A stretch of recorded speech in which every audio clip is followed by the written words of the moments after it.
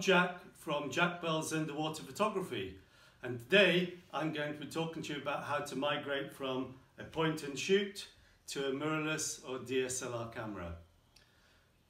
Covered today will be choosing your new camera, mastering your new camera, differences underwater, and key tips.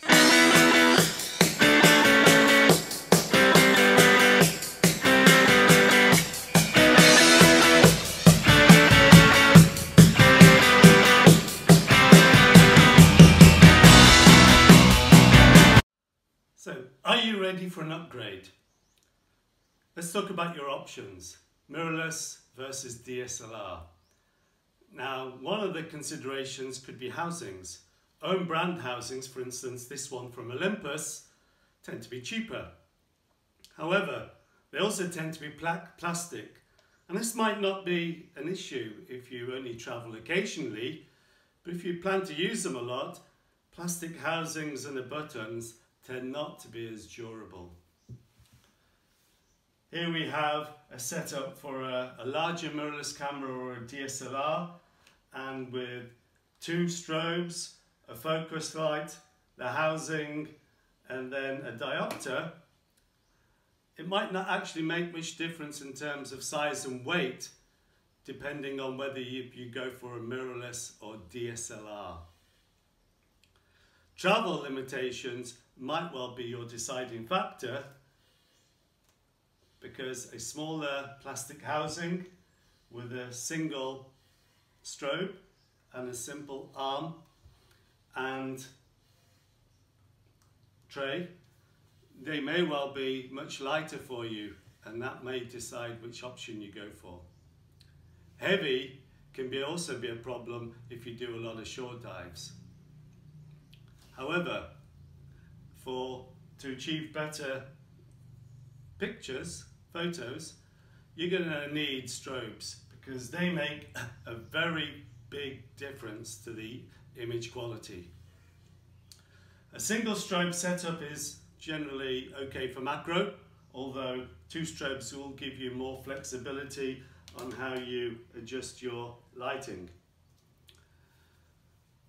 Dual strobes will be essential normally for wide angle, because you're going to have to crank up the power and put these strobes out wide, so you can't really get even lighting with a single strobe. Some camera housings, for instance CNC, do support TTL, and TTL can be a great way to get into a new camera system. However, you also need to be careful that they allow you to take photos very quickly, and so may lead to your strobes overheating and breaking the flash tube which is inside here, and that can be expensive to replace. For the best image quality, you're going to need the best lighting that you can afford, basically.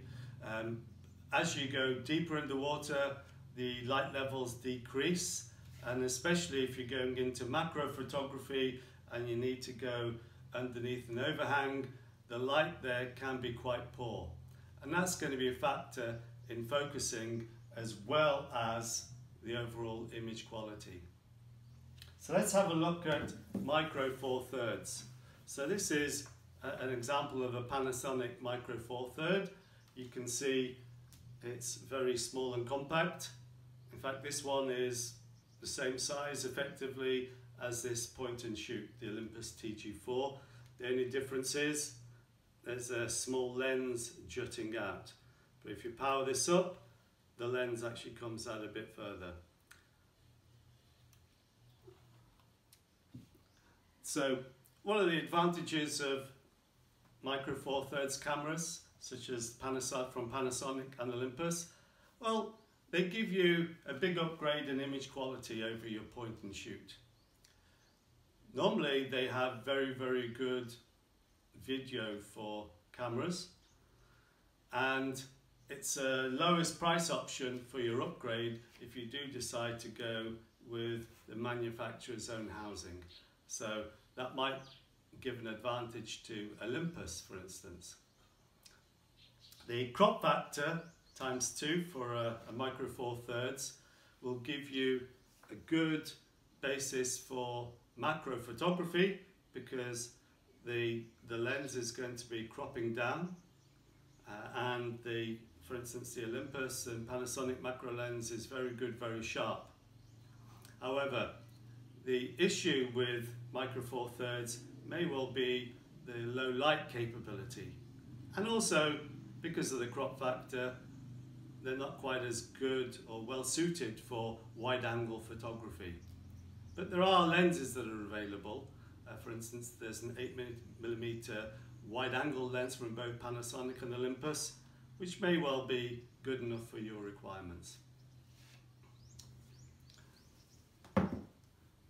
Now looking at an APS-C size DSLR. This is a Nikon D7200, and as you can see, quite a lot bigger and quite a lot heavier than the micro four thirds. Some of the latest micro four thirds, like the OMD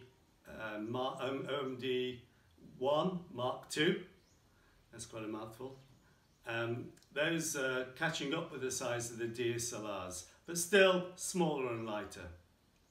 So the advantage of an APS-C, it's got a bigger sensor, and certainly for Canon and Nikon, a wider range of lenses, both manufacturer-owned and third-party lenses. The video quality is not as good though, not as good as mirrorless. So if you do a lot of video, maybe that would point you towards a mirrorless camera. But they're excellent for macro and also wide-angle photography. One of the factors to consider are that they're usually going to be more expensive than a micro four thirds option. However, you can get some good bargains for DSLRs, for instance the D7200, and the lenses can be cheaper as well. So your overall price difference might not be as great as you think. So the other option will be a full frame. So I don't have one here, but a full frame DSLR or mirrorless camera is going to be quite a lot bigger and heavier than this APS-C size D7200. And not just the camera body itself, but the lens as well. So again, maybe once you have all of the additional equipment, it might not be an important factor to you. But if you want to start small, then the lenses will tend to be quite a lot larger. And perhaps more importantly, quite a lot more expensive as well. So the full frame DSLR and mirrorless is going to be your biggest and heaviest option. There are some other options which I don't have here. So there are some good fixed lens APS-C size cameras from Sony, for instance. These are an intermediate step, but they are more limited because you can't change your lens. So maybe not optimal for macro or wide angle, but they are smaller and will be considerably cheaper. But it means if you want to upgrade again in the future, or if you need to upgrade again in the future, perhaps you're going to have a lot of new items to purchase. So, and also a new system to learn. So what about mastering your new camera? Key will be mastering the exposure triangle, so shutter speed, aperture and ISO.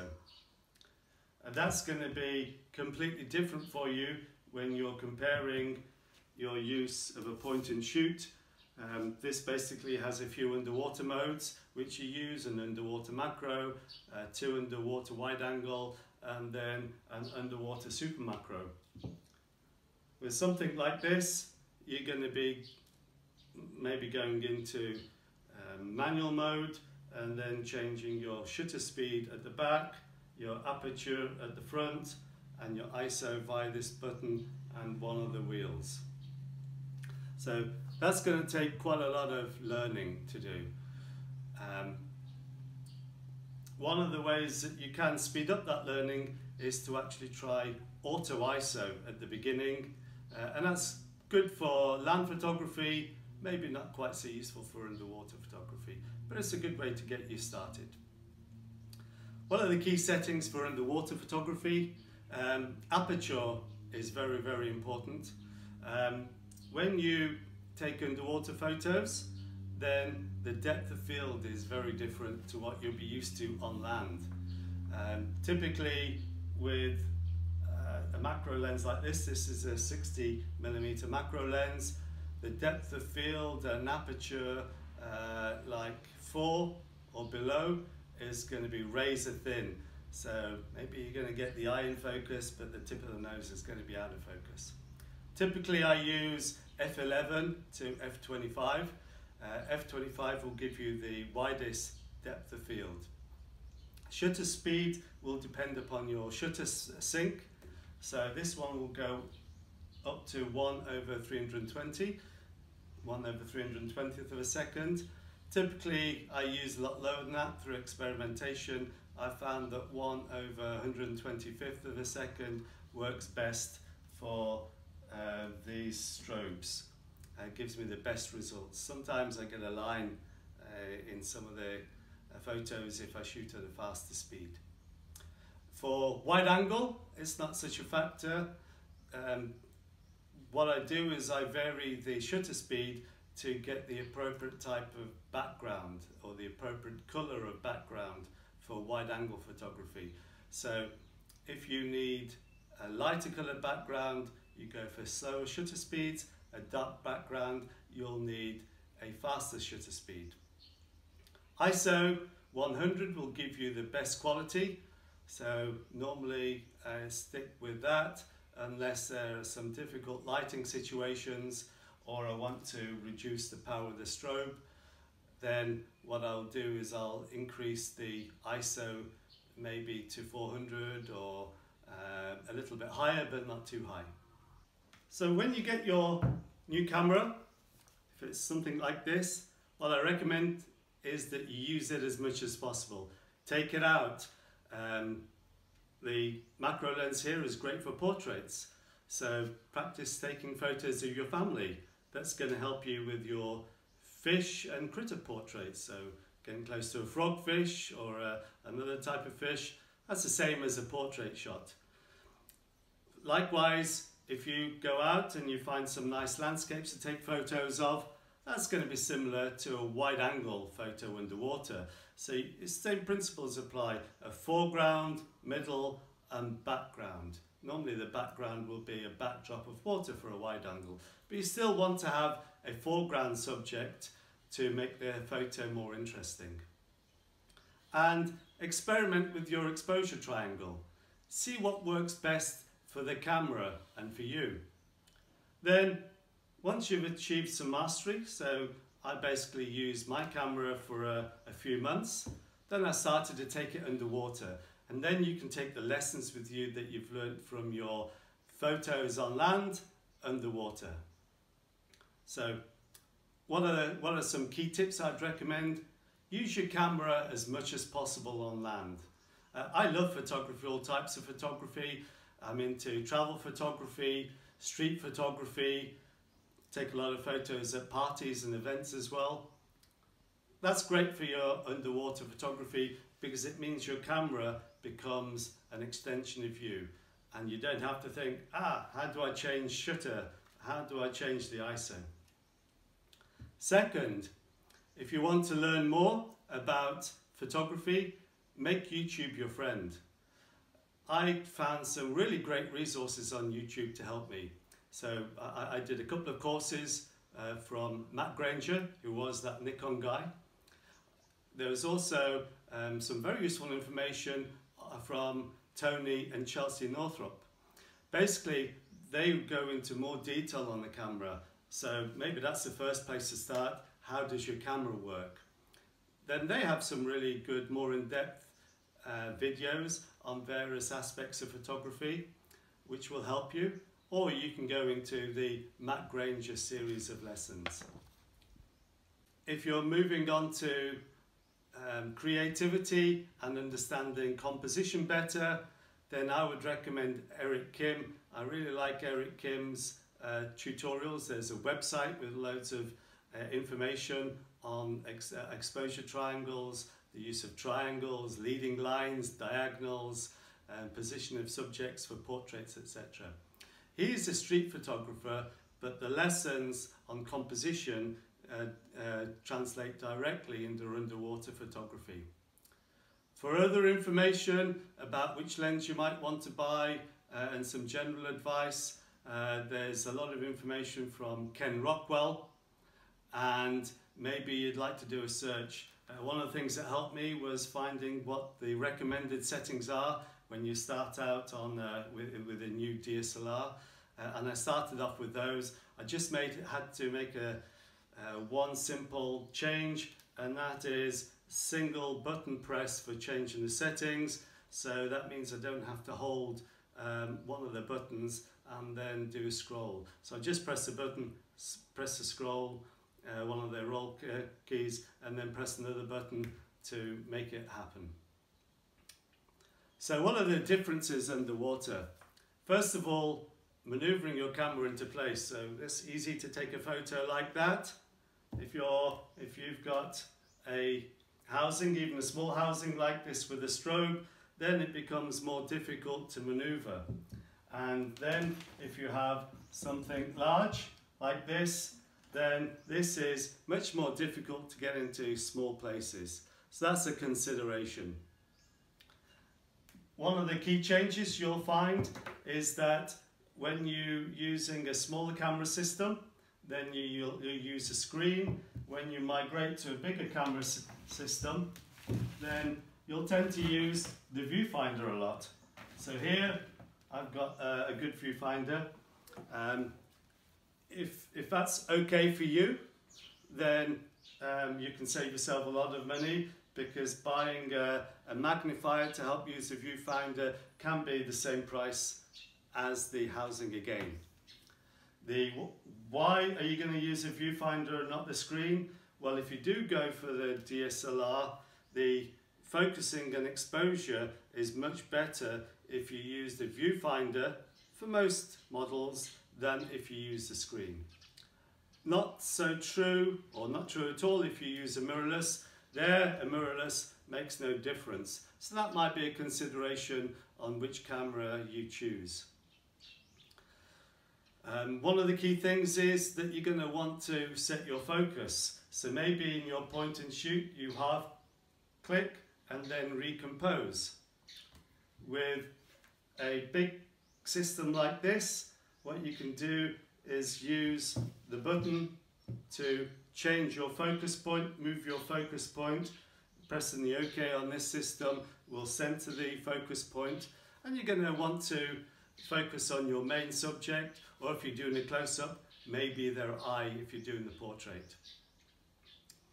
Adjusting the lighting is also important, and you can spend a long time trying to get the perfect light. So if we flick the diopter, then a lot of the time you're going to be diving in macro with this sort of configuration.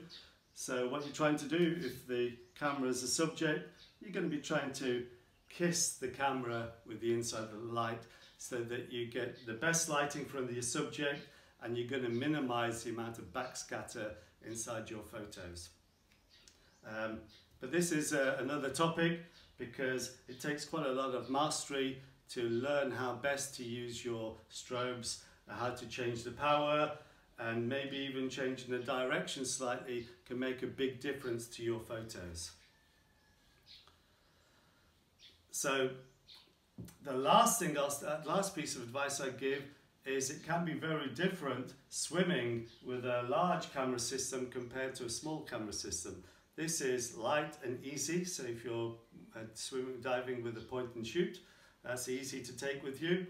Whereas this beast is really heavy, and it can take a while to get used to swimming with something like this, and also adjusting your buoyancy. Here to help, I've got some floats. Some people prefer the ones with air inside. The disadvantage of those really is if you get a hole in, then maybe they don't work as well or at all. So adjusting the buoyancy of the camera will be important to help you. Another key thing is you can see this is the camera in hand.